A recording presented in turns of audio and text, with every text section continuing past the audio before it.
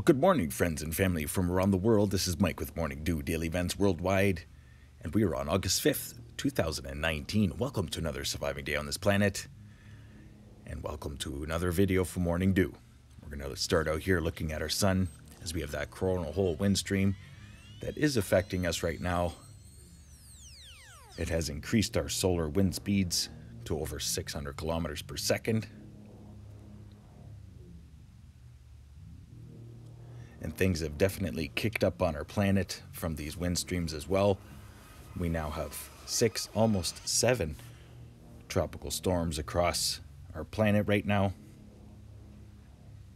Just looking at some small fiery regions sparking up here on the left side there with a coronal hole below. Looking here at our real-time solar wind. Right now it's 646 kilometers per second, but it did jump up to 700 kilometers per second. 703 was the max. So we were expecting this, and it is now ramping things up as well with our weather. Let's get to earthquakes here the last 48 hours, as I did not upload yesterday. And we're still watching a small uptick in seismicity through Alaska. The Philippines yesterday, large earthquakes. And as well, those 3 capsized boats in the Philippines from the typhoons that are ripping through there right now. Excuse me. Looking at largest earthquakes here. Let's go the last 48 hours. Again, I apologize I didn't upload yesterday. Needed a day off. But yesterday we did have a large 6.3 earthquake in Nami, Japan, early yesterday morning. As well as some notable New Zealand earthquakes, 4.8, 5.0.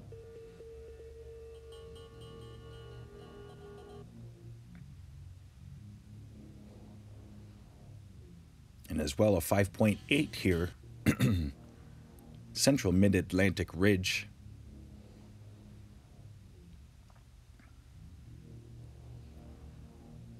And some notable earthquakes here too, the 5.3 in Iran. This 5.1 Afghanistan, another 4.0.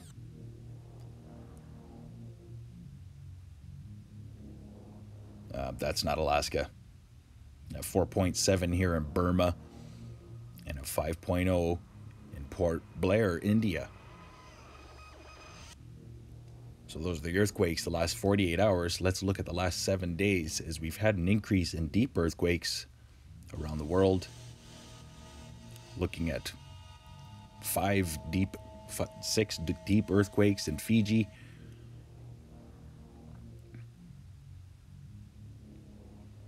Stay aware and prepared and have a plan, please, everybody. God bless humanity. And there's a reason why I didn't upload yesterday, and I was quite sad and mad with the events unfolding around the world. So God bless you for joining me today. Let's look at the Pacific Disaster Center showing the latest disasters. Now this is Tropical Storm Lakima. And as well, Tropical Storm Francisco. And then there is another one forming right behind it, and I think this one is going to be a newsmaker. Tropical Cyclone Eric is still alive after 9 days. And as well, Tropical Depression Flossie, who's bringing some rain to Hawaiian Islands. Some heavy waves, flood warnings.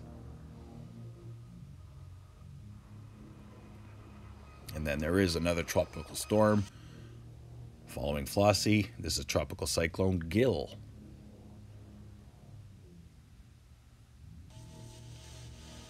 So around the world, things have definitely ramped up when it comes to tropical storms.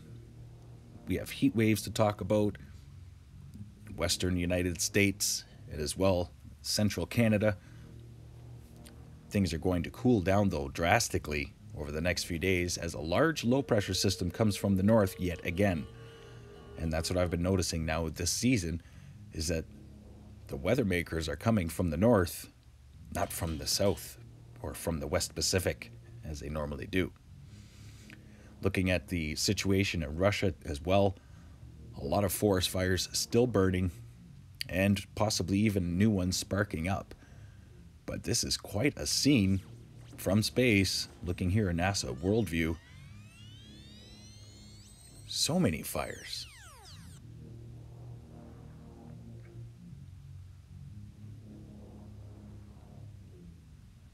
Wow. And then NASA Worldview just showing here the tropical storms that are spinning.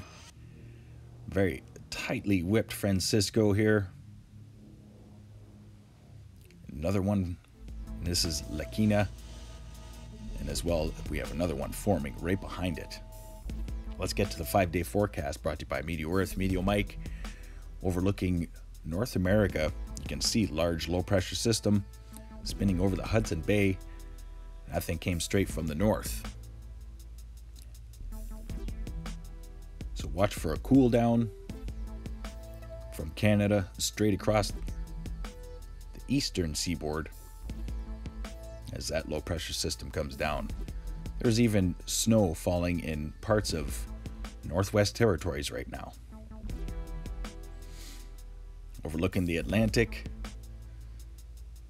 strong low moving straight across the Atlantic into Western Europe. And watch this tightly whipped low to go through parts of Ireland later in the week. Still a large low pressure system spinning over Russia. And then our situation here, monsoon drenched India, Myanmar, Nepal, and all Southeast Asia, dealing with extreme weather events almost every day. Watching over Pakistan, this large low pressure system that just keeps spinning across, that could form later in the week. So here, 5-day forecast showing one tropical storm heading to Shanghai, one tropical storm heading to Korea, and then we have another typhoon forming right behind it. You can see here, it could be a big one. So stay aware and prepared. Japan, it looks like it's heading right for you. Australia, they're finally going to get some weather. The southeastern parts anyway, as low pressure system is going to be bringing a lot of rain and high winds across Tasmania and southeastern Australia. Even heavy snowfall amounts in higher elevations. Overlooking South America, watch for an uptick in seismicity throughout these regions as that dominant high pressure and low pressure crash into Argentina.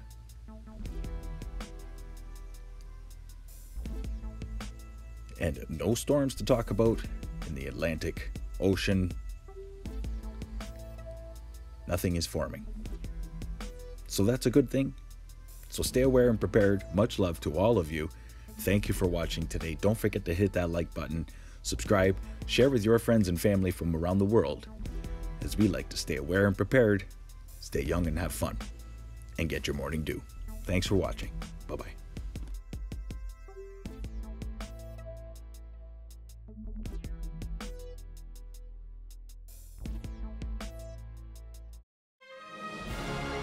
If you enjoyed today's video, please hit that like button, subscribe, share with your friends and family from across the world.